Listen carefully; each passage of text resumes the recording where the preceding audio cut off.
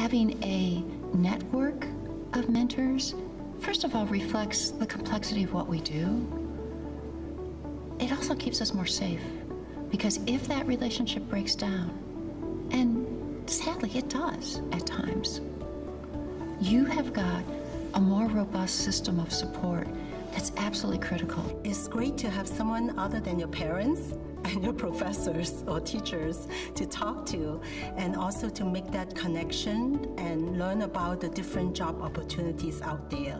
Some of the fields are so new and so interdisciplinary that a student may not be aware of. We think of mentoring as putting someone in our network, and I think we kind of have to shift our thinking just a little bit.